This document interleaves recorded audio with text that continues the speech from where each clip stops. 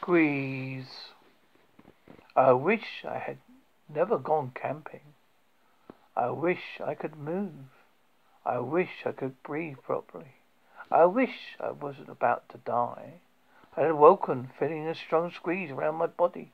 My bones were compacting. I tried to move my arms. They were clasped tightly to the rest of me. I looked around terrified. I could see the distance. By his daughter's tent away in the dark, I peeked out in the suffocating breath. Help! To feel the thick rope like a body pull tighter against my own, and I gulped, trying to move. It was like my eyes were going to pop out from the pressure.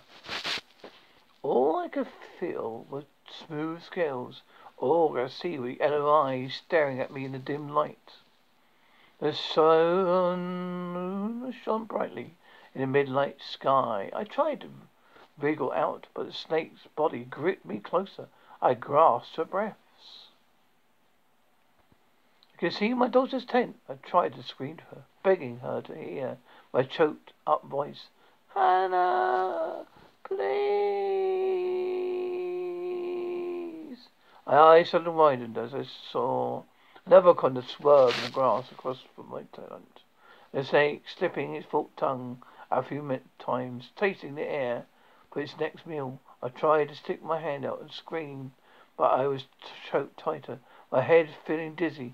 My body wrapped in a snake like a cocoon, but instead of a butterfly escaping to life, I was heading towards doom. I tried to roll around, tried to loosen the snake's hold, but every time I did, it twisted itself in a coil stronger against my bruised, tired skin.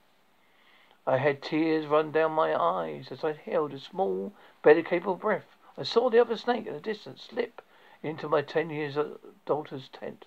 No! I gasped. My head was getting dizzy now. I could hear crunching and condensing of bones. I could feel the cracking and snapping of my insides. I was screaming in agony, but I didn't even make a sound.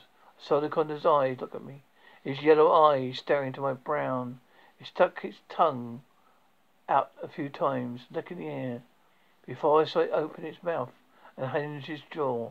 My eyes widened. I squirmed. But only the slightest movement could be made.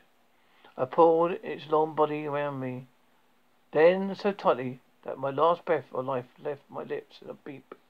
The only thing I saw before the abyss was a mouth circling my head. Now I'm gone into darkness, the last feeling I ever felt, crushing, snapping, and the squeeze.